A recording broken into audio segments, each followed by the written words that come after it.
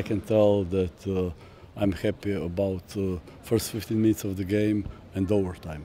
Between that time we played really bad.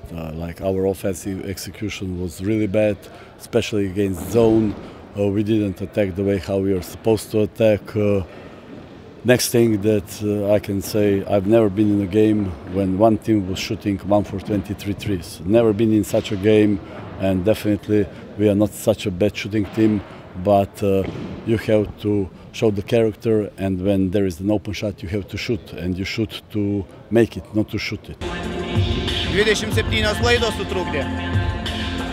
Ir pralaimėta lenta, tai yra pralaimėti kamuoliai. Vat ir viskas, kas sutrukdė.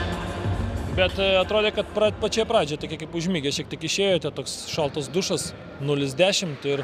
Turiu vaistų nuo užmygimo, tai tie vaistai suveikė, bet nu, aišku, tai ne... Sakau, šie kartojus kelintą kartą. Mes pradedam -10, -15, o paskui reikia tų vaistų duoti, kad jie atsibūstų. Nu, bet taip yra. Bet, sakau, pagrindinis dalykas tai yra kamuoliai ir tai yra klaidos, o kaip, nežinau, jūs matėte, kaip tos klaidos žudo, kurios vidury aikštelės klaida, nubėga 2 taškus įmeta. Nu, tai yra baisiau negali būti. Nu. And Delis was today absent for the game. He has injury? Yeah.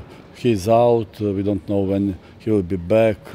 Got problems with his finger. Like it's not broken, but just part of the bone just split from where it's supposed to be, and unfortunately for us it will take some time. And the team is different with him and without him?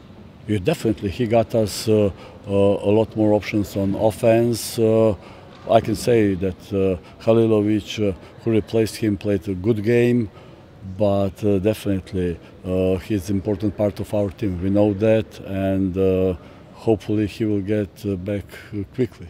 Ir pirmus 2 kėlinius iš vis tik 20 taškų pelnėt. Senai turbūt tai bebuvo? Ne, tikrai keistoka, nes lyg tai visada skaitėmės tokia metanti komanda, o galbūt su gynyba tų problemėlių visokių vis iškildavo. Aišku, šiandien tų problemų iškyla, bet 306 po 2 kėlinių, sakysim, ten su pratęsimais visais baigiam po 60 taškų sumetę, tai lyg tai viskas gerai su gynyba, bet polimas tai tragedija, aš nežinau. Ir atrodė labai daug baudų šiandien prametėt irgi, tai kažkaip nervinga šiandien tokios rungtynės buvo tiesiog. Tai Giedrius Staniulis prametė, tai, sakysim, tai nieko nuostabaus yra.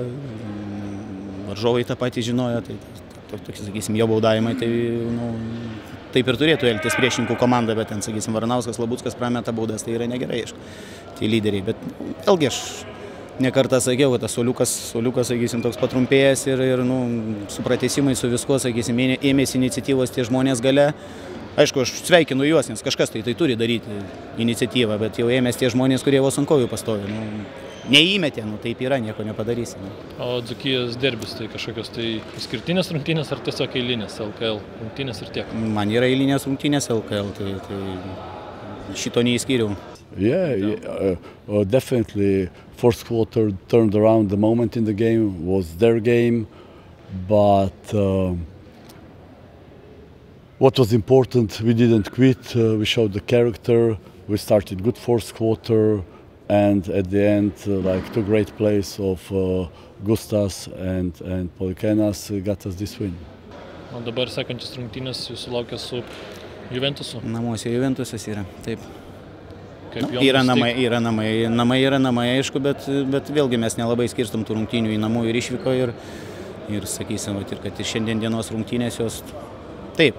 Dzūkija favoritai skaitėsi ir aš su to sutinku, bet kodėlgi neparodyti kovą, kodėlgi neįkasti tiem favoritam.